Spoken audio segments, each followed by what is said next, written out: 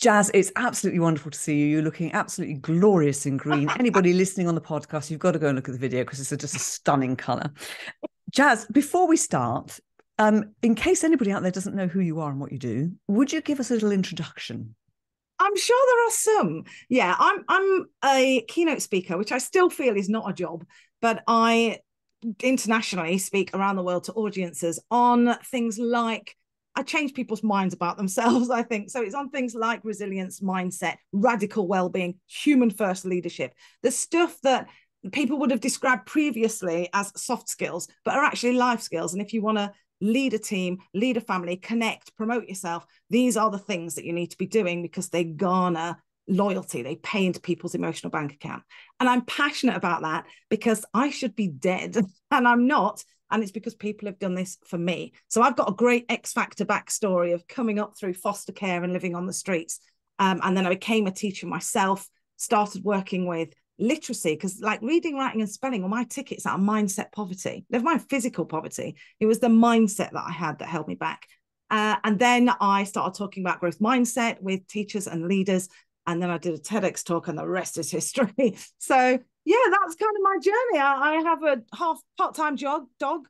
We foster a medical detection dog, so he's only with me sort of the time. So part-time dog, and a full-time husband and 3 full-time children, and that's what I do.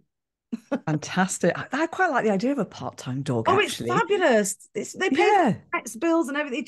I just get the lovely stuff and the nice photos, and they do all the hard work. Oh, great. I'm going to look at that up. Thank you very much. I also love that term, that mindset poverty. I'm Yes, not sure yeah. I've ever heard it said in that way, but it really it strikes a chord of so many people that I meet that have got that mindset of Mm. poverty, and you have to break away from that. And so you've been very lucky, as you said, you've met some amazing people that have helped you along that journey.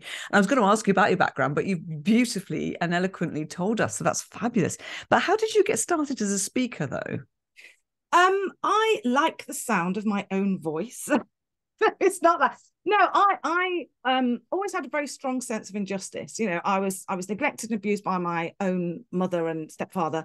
We were living in squats. I was kept out of school. I was forced to look after my younger brothers and sisters. So I felt a very strong sense of this. I'm sure this isn't meant to be how it is. All my family are white apart from me, so there's a lot of racial abuse as well. And I'm like, this can't be right. It can't be right. And I got a different story in school. In school, it was about being valuable and worth it. So I developed this kind of, well, two me's really. One that was the disconnected one in education that I wanted to be, and one that was the one at home that I didn't want to be. But I knew in order to survive, I had to turn the volume down on myself and stay quiet, because that is what kept me alive and stopped me from getting beaten and kicked out. Once I ran away and left home and lived on the streets at 11, and then went into foster care and ran away again and then was homeless. Once I started doing that, I found my own voice, and I started to become, I call it being 10% braver. The whole thing around mindset poverty, 10%, these are all jazzisms that I'm trying to describe the journey to connect with people who want it already. And then it really was through literacy, because I saw that reading, writing, and spelling, I knew they were the things that changed me from broken to, Beyonce, well, pound shop version. I knew they were the things that made a difference, because I was able to formulate my questions and ask them. Don't have any answers, but I have a bag full of questions, and they're really good ones.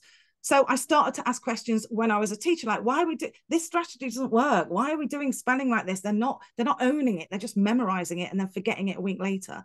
And people started to ask me, well, what do you think about that? Not my own school. They were like, shut up, Jaz. But other schools would ask me to come and speak for them. And then I started speaking more about literacy. And I actually worked with the governments around the world, helping them change their strategy. So I became kind of a bit of a big deal in education. And then I started talking about the mindset piece around growth mindset. And I was asked to speak with leaders and CEOs in education, in health, in social care around that. And it kind of clinched when I did my TEDx talk, and I sort of saw myself as a speaker, because prior to that, I felt I was just dissatisfied with people settling and trying to encourage them to see more of what was possible, how much agency they had.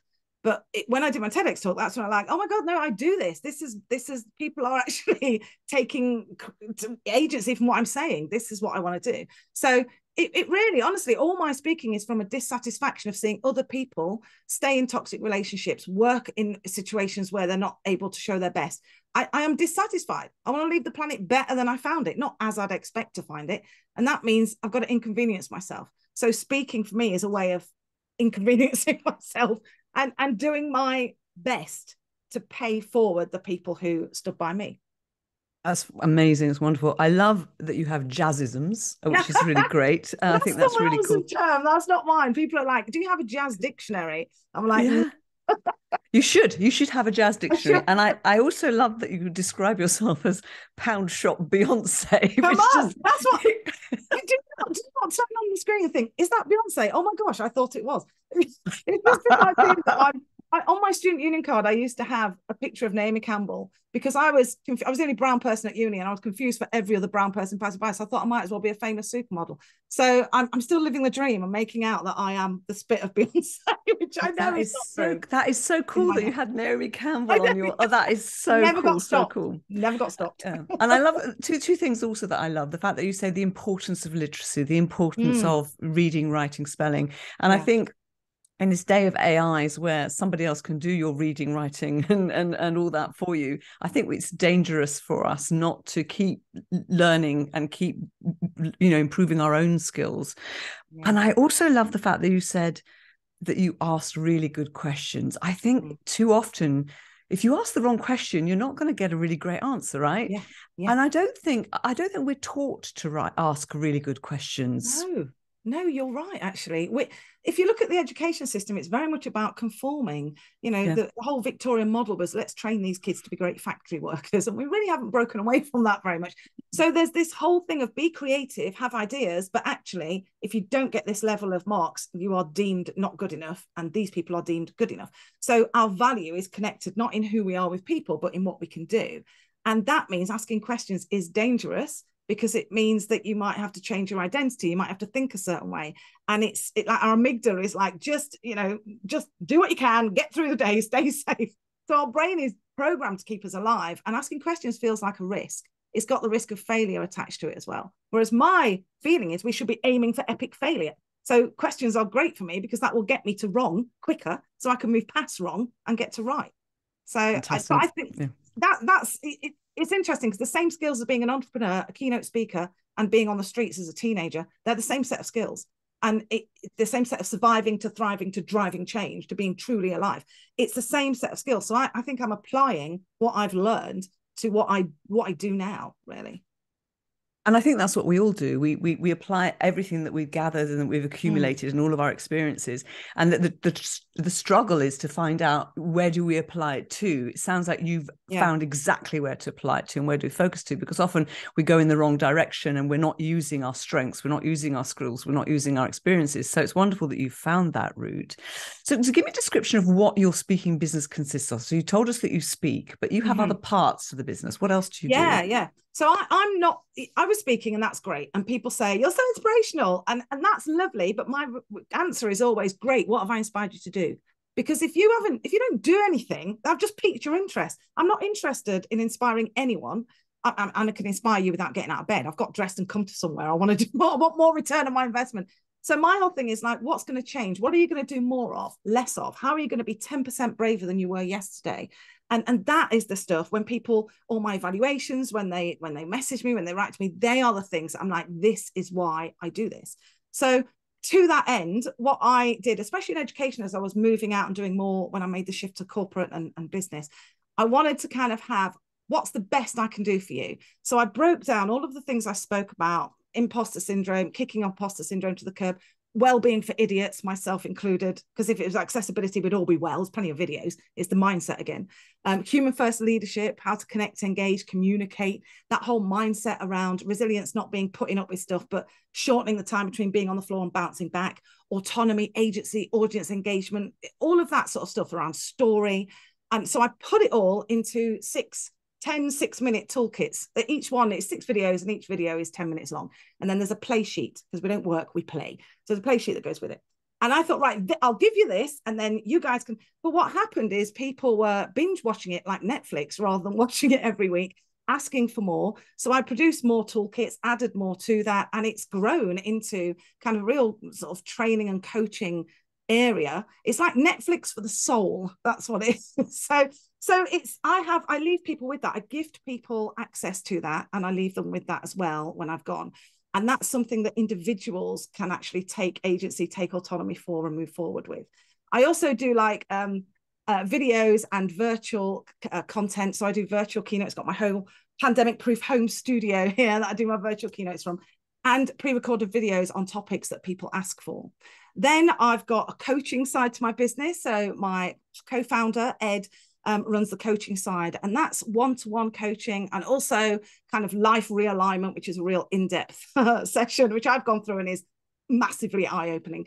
And we do workshops. So we go to away days and retreats and do workshops on leadership, usually around ways of getting your voice known. We also we do a lot on bias, which I call belonging. Diversity and inclusion is called belonging. So I do a lot of workshops on that. And I'm an advisor on a couple of boards and a trustee on a couple of boards around how you can meet people where they are and be human first. So it's quite wide ranging. Education is where my heart is. But education doesn't stop when you leave school. You don't die at 16 when you get your GCSE results and go, oh, that's it, life over. Education is lifelong. So all through work and the world of work, that's where I do a lot of my work with leaders, with human resources a lot of the time, with marketing is another big one. Retail is huge, but in places where teams are. So everybody gets the opportunity to do everything. And usually it's an in-person gig, followed by coaching, followed by the Human First Academy, all my training, Netflix for the soul, followed by some workshops. But for us, it's really like, I'm more than a keynote. I'm not in, like, even when I'm just speaking, I'm not going to show up, speak and leave. I want to be there, get temperature of the room, talk to people, stay afterwards, engage with people, add value, bring joy, give what I am and what I can, because I want the world changed, and I can't do it by just turning up, speaking, leaving. I want the world changed. I need other people enrolled in that. So it's a kind of full service thing, but it has grown out of people saying, can you come back and speak again? And I'm like, what? I can't keep going into every trust, every school, every social service, every council. There's got to be more. I'm not magic. The resources and what you do, that's the magic. So it's a way of trying to get other people engaged. And I really want to put myself out of business. Like, you don't need me because you are empowered yourself. That's the goal. That's wonderful. It's really wonderful. What I love is the fact that you're reacting to what people are saying. What we want more of this, and so you're being led very much by what the needs are, as opposed to what you think it is. You're really understanding your audience and your target. You've actually missed an area of your company, of your business. Yeah, you have products as well. And I feel very bad that I haven't got my mug with me, because you gifted me a beautiful mug which says together we can change, or the work we do changes the world. You've got bracelets. That's it. I have this on this morning. I got dressed up especially for you. Had my secretly awesome top on. Yeah, and you've got these t-shirts, wonderful jewelry with the one I wanted was out of stock. I'm gonna have to check and see if it's back in stock. So I wanted one of those bracelets. And so what I love is that some of these products and services that you have, let's call them all products for the moment. You don't need to be there, like you said. You don't need to be there. People can buy those things as gifts for each other and remind themselves every day that they're awesome. They've got the videos which they can carry on and they can use without you necessarily being there. They've got the play sheet rather than the worksheet. I like that. So that they can. So it's great that there are areas where they can work without you, because, as you said, you are one person, and it sounds like you want to make yourself redundant as soon as possible. Which is a great, objective to have in life, right? Yeah, I think so. Yeah, brilliant. Okay, that's really cool. And actually, so you've mentioned Ed. So you're not a solopreneur then. It sounds like you have some support. Tell us about your support. I mean, I have been a solopreneur for years, and I always thought I wasn't designed to work for people because I seem to cause so much trouble with my incessant questioning. So and at first I thought, well, I need to be a leader. And I remember when I first started teaching, looking at the leaders, and they're all white and male and middle class. And I remember thinking, oh, I'm not allowed to do that because I'm none of those things. So I can't do that. And it was this idea of like, I'm not allowed. Now, where did that come from? No one said you can't do this, but I couldn't see anyone like me. So I assumed I couldn't do it. So there was this constant frustration with, I knew I was destined to create something and to bring other people on board and to take some people who, you know, didn't have skills and train them up so they did, and they can go off and do great things. But I don't want to be some, you know, megalomaniac running an organization. And really, that's how the T-shirts came about, the T-shirts of truth. People saying, oh, you say this. And when lockdown hit, I started doing all virtual. So I just got my Jazzisms printed on T-shirts. People were saying, can I have that? Can I have that? So I'm like, yeah, sure. I'm giving it away. But I was printing the T-shirts myself. And I'm like, I can't. I have two jobs, right? This is the things I'm best at. My two jobs are I create content and I show up and shine. And that's all I do. If there is any other job that needs doing, someone else is going to have to do it. And that's how I built a team, by finding people who would do the stuff that I could do. But why would I do that when it's not? Yeah, I can do bookkeeping, but why would it's energy and time? I want to do the things, create content, show up and shine. So I started looking for people straight away. And I looked for people who, like me, were solopreneurs who I could collaborate with and I could, you know, bring together and work with. And that has worked great. And I have, you know, a team now of people around me, most of whom are contractors. So people I bring in to do stuff, but have been with me for 5-10 years and work for me. So we have these great relationships. We don't have team meetings. We have the human first family party. And we don't have apologies. We have, I've got a life, so I'm not here. So we've crafted this kind of way of being. What we encourage other teams to do, we actually live it ourselves.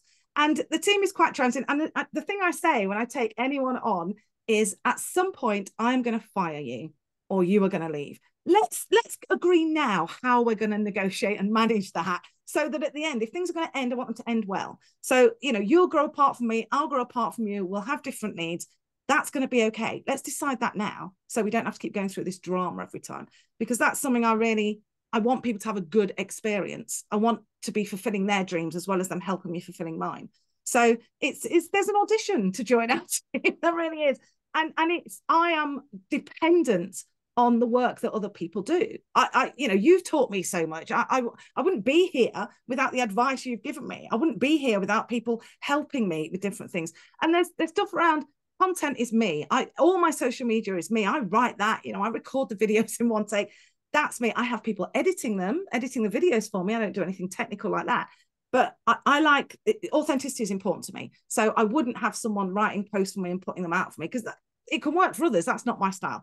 But I have someone doing everything else. Literally, my CRM, somebody runs that. I have people working. I have a stylist. I have a driver. I have everything. I don't do anything else unless it's my unique skill. And that has been the number one thing that has helped me grow massively, by narrowing down. You know, you've got to kind of niche down to, like, what is it that I do brilliantly, and then push ahead and do that. That's such brilliant advice. That is such brilliant advice, to really focus on what your strengths are, niche down and get on with it. And I love the fact that you say that you create content and show up and shine. That's what you do. That's your job. So when you said initially, I'm a keynote speaker, no, you're not. I'm a content creator who shows up and shines. I can't say it. I like that. I'm getting that on a T-shirt. Yeah, that's my job. And I love the fact you have a prenup with your employees. Yeah, let's agree.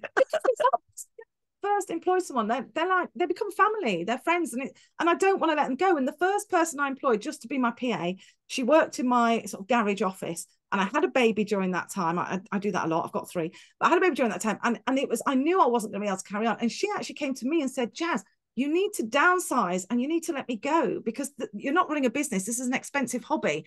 And I would have carried on with her because I didn't want to upset her. And I'm like, no, this doesn't work. It doesn't work for her and it doesn't work for me. So let's find a way of moving through the natural stages of working with people. You know, it's no one's ever fired me yet. No one's ever said to me, I don't want to work with you anymore. But when it does end, it ends well, so that people can go on and do something else greater. You know, it's very insightful. It's very interesting. I've never heard anybody speaking that way about that. I think that's a really interesting thought. I like that. I'm going to remember that one. So you've talked about, you've worked in education, you've worked in business. They're very different. Although you've said it's that education piece that transcends the lot. You know, that's the sort of the through feeling, if you like, the through thought that goes through everything that you do. Is about education, continually educating and learning. What's the difference between working with education audiences and working with business audiences? I thought it was a huge difference. And I remember thinking to myself, I mean, we talked about this before, I'm an education speaker, I can't possibly. And then I've never advertised. So, and I have a big word of mouth. I've been doing this for a while. People, all my gigs, I get inquiries all the time, every day. And they're all coming from people who've seen my TEDx talk or heard me speak, or someone else has heard me speak. So as I was being asked to do stuff outside of education, and the first one was in America, I was flown to California to speak to creative entrepreneurs. And I remember getting there and thinking, oh, dang, I can't do this. What do I know? I'm a street kid from Nottingham with a teaching degree. I've got nothing to say. What is a creative entrepreneur? I'm like spiraling. And so I went to the guy who organized it and said, I can't do this. You've got to find someone else. This was like 14 years ago, my younger days. And he said, oh, you've got imposter syndrome. And I remember saying to him, it's not a syndrome if you are an imposter, right? It's a fact. And he's like, imposter syndrome. I remember thinking, maybe I need to see what he sees in me and hold that as fact and not go with my own feeling. Sometimes you've got to choose fact over feeling. So I held that as like, if I have something of value and he believes I have, let me say that. And it went down a storm. And what I realized is that the problem was me. The barrier was me. It wasn't the audience. I need to meet people where they are. And that's what I'm great at. On my website, it says, I make people laugh, cry, leave on a high. And that is not from my end, that's from their end. So as long as I'm showing up and meeting people where they are, there really is no difference. That Mary has said this all the time. I know you said it to me, it's got to be relevant. So my biggest thing is do a great scoping call. What do you need? What are the fears? What are the challenges? What are the stories they're telling themselves? Often the leader will tell me something different to the people. So I want to get all of that information. What do I need? What are you afraid of coming up? And then when I turn up, I do the showing up and shining, but it's with a keynote that is drawn and crafted to the needs of that audience. So I want to know, what do you want people to say, do, think, and feel at the end? And I will craft something that guarantees that. And I found actually, if anything, business is easier than education because they have a lot of structure around what they have to do, whereas business are agile in a way because they're looking at how do we serve and how do we make profit and how do we increase productivity, as opposed to there is no reward, we just got to do our job or Ofsted will rip us a new one. So they operate under a slightly more freeing way of being, less scarcity, but then there are these fantastic challenges that come along, like the great resignation and well-being that's realistic, and how do we lead in the digital age? And these are the questions that I love, these huge, what are the unwritten rules of work? I love these questions. So I talk about them, I show up for people, I answer them, and then we craft things into a keynote that will cause the change that people want to see. So I think the difference was me more than the actual industry. It's about the audience. You know, some people say, when you're speaking, imagine them naked. Why would you want to do that? It's scary enough as it is. I used to feel sick before I went on stage. But what I do now is, instead of thinking, what if I get it wrong? What if I say something wrong? What if they laugh? What if they don't laugh? I think, what if these people who've shown up, put their kids in childcare, taken time off doing their emails, shown up in the hope that I give them one thing? What if they take that one thing and it galvanizes them into action to cause positive change that ripples throughout their legacy? And then I don't worry about me. I don't feel worried because they're all about me getting it wrong. What I'm concerned about is, what are people taking away and what are they doing? And my focus is on that the whole time. So I've spoken to a wide range of audiences, engineering, retail, Gucci, who liked my t-shirts. I'm taking that as a fashion designer little hang in there. But it's the same, because I'm speaking to humans. They're human first, marketeers second, human first, CEO second, human first, educator second. So that's where I meet them. Fantastic. I love that saying that you said. It's not a syndrome if you are an imposter. That's just so funny. It's absolutely genius. He looks at me like, come on, Jaz. But it's interesting because I think you probably got sort of your confidence shaken because you're thinking, well, these guys are all experts in this, this, and this. And actually, they hadn't brought you in to be an expert in their topic. No. They brought you in to be an expert in your topic. And that's sometimes why we have this imposter syndrome or this lack of confidence, because we're thinking, but you guys know so much about, I don't know anything about your industry. But actually, they want to know what you know and how they can apply it. And more often than not, they don't actually want you to make the link or the association. They'll do that themselves. They just want to know, give me the knowledge. And I think sometimes speakers try too hard to make the link. The questions you ask, the scoping is so important. So I'm glad you referenced that really understanding what is it that, what you say, think, feel and do. Say, think, feel and do. Yeah. Brilliant, brilliant. But also the fears, what you have to avoid, the risks, what's going on. Yeah. And so true that often the person bringing you in is going to give you a different objective and view than the person who's going to be sitting in the audience. It's so important to get a real sort of 360 view of what's going on in that organization, and not just be briefed by one person, ideally, you know, take a bit of time to talk to more. So yeah, very good. Love that. Love that. Listen, I could talk to you all day, but I want to talk to you about something that happened last year, which I think probably had a huge effect on your business. You won a couple of speaker awards, didn't you? So tell me about that and how that's impacted you.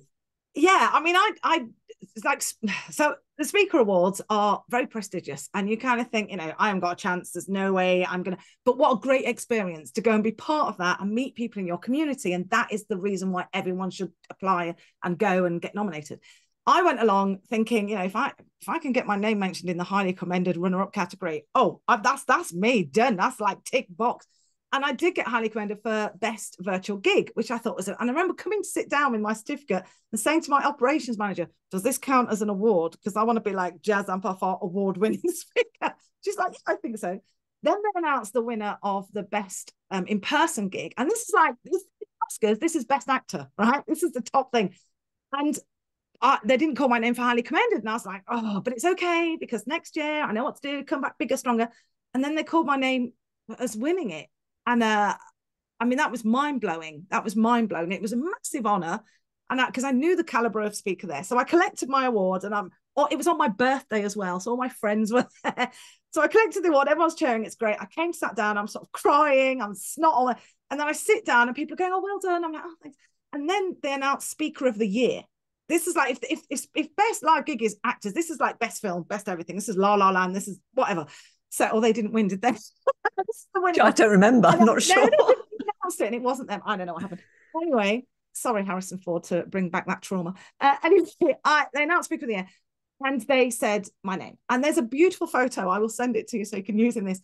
It's the least flattering photo of me ever. And in this photo, it's the moment where everyone realizes I've won Speaker of the Year, apart from me. And you can see my daughter like screaming and my ops manager cheering. And I'm literally sat with this look of shock on my face. And I know exactly what I was thinking. It's impossible. How do you go from foster care to Speaker of the Year? That's not possible. And yet here I am, and it's happened. And if that is possible, and it is, then what's possible for everyone else? What else can we do? And what are we thinking is impossible that might not be? And it was just this massive moment of redemption for everyone who'd believed in me. And I remember Elliot, the host, came up to me and said, so Jaz, I bet your fees are going up now. And I'm already expensive. Like, I'm expensive, you know, reassuringly so. I'm either free or expensive, nothing in between. And other sausages are available if you can't afford me. But I do something very specific. And I thought, oh yeah, you know what? My prices are going up. And literally what has happened from that, and I think this is partly mindset, it's partly me. And it's partly the content I create around what I do and how I'm showing up for people and asking the questions. My bookings have gone through the roof. My inquiries have gone through the roof. I was really focusing on doing more corporate so I can create a speaker bureau for education of people with care experience. I'm doing less in education. And every corporate gig I do, I gift a gig to education. So people are growing future heroes. But I was finding it hard to, like, what sort of corporate area do I want to be in? Where do I want to speak at? And I'm also an established speaker, so I don't want to turn up and do stuff for free, because that kind of devalues my brand. So suddenly I'm getting, people are seeing a photo of me winning the award and saying, oh, you're Speaker of the Year. Can we speak to you about speaking at our conference? People are seeing content that I've done, encouraging other people to apply. And none of it is, hey, look at me, I won Speaker of the Year. All of it is, I did not think this was possible. I've had to update my story about myself. So what's your story and how are you updating it?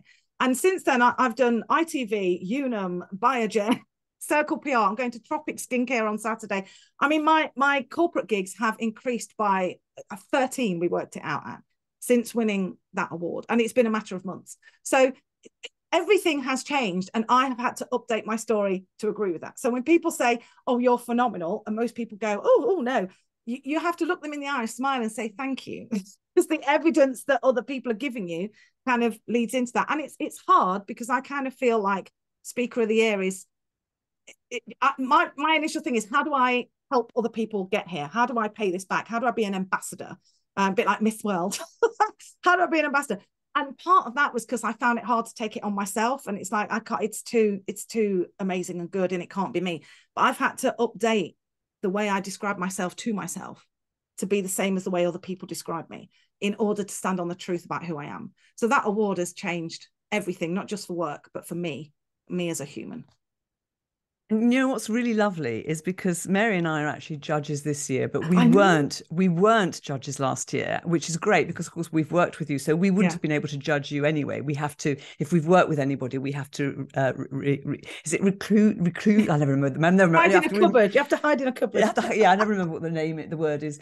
So we have to remove ourselves. And what was wonderful was to see you win, because I mean I saw the list of speakers and I thought, hey, that Jaz should be the winner, but I thought I can't say that because I worked with her and I'd worked with others too, but I know you, and I know what you've done. I know how you have transitioned, what you've done, and that the fact that when you work with people, what's interesting, when you work with anyone to help you and guide you, you take it all on board and you action it. And that's another difference I think about you, is that you go and do the work. You get it done. I do. So, it takes a while sometimes, but well, you're busy, but you do it. So let's end on something then about the future. What's next? What's next for Jaz? I want my own Netflix show. That's what's next. And when I say it, people go, oh my gosh, I can see you doing that. That's what's happening. And actually, even just putting that out there, I when I was speaking and working at ITV, I actually accidentally pitched my own TV show to, and they're like, yeah, how do we take what you've done on stage and make that into a show? So, but that's the next thing, because it's audience. My partner Ed does depth and one-to-one with people coaching. I don't do depth, I do breadth. I'm the sizzle, he's the sausage, or I'm the why, he's the how. It's probably more accurate. Yeah, I don't know if you should call him a sausage, but yes. He's got content to him. I'm like, get you all like, wow, and then he does the hard work. But for me, it's about audience, it's about stage, it's about how many people can I persuade and invite to be the human they were designed to be, instead of the human that the world, society has squashed them into feeling they've got to be.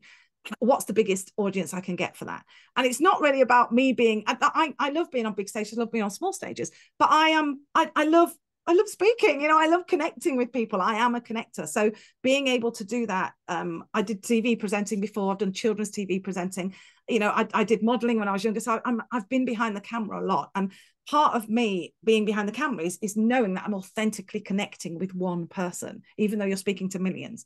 And that's the most important thing. It's that, how do we make that one connection where they go on to make a difference? I'm not going to walk with people the whole way. I have a team who do that, but I am going to get them to a point where they go, do you know what? Enough. So the whole thing is, a Netflix show, or I don't mind which TV channel, actually. BBC can do it first. I don't mind. They're quite good. But it's the idea of having something that invites people into a space of change. So watch this space. Yeah, that's what happens next. I cannot wait. That'd be wonderful. I love that. And actually, we ought to share how people can get in touch with you. So obviously, if anybody wants to book you to speak, let's let them go to a bureau of their choice where you are probably listed, because you work with several bureaus. So please book via bureaus. Obviously, I'm slightly biased in that regard. No, bureaus, sure, because they are great at handling bookings. So yeah, definitely. That is the first place to go.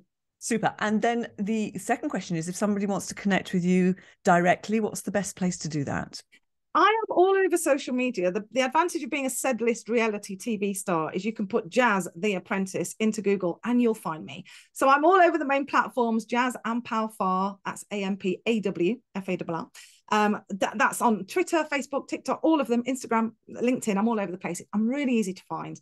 And my TEDx talk also is on YouTube and on my website. So there's plenty of ways to get in touch with me, and know that I reach out to everybody personally who reaches out to me. So I really believe in that kind of human first connection. And I've got to say, Maria, this that you're seeing now, this Jaz was a different Jaz before we started working together, not just professionally, but personally. So I can't underestimate the amount of impact you've had on me. And the mark of a great leader is what happens when you're not in the room anymore. I hear your voice in my head all the time. So it's getting that guidance in order to do the stuff you want to do is critically important.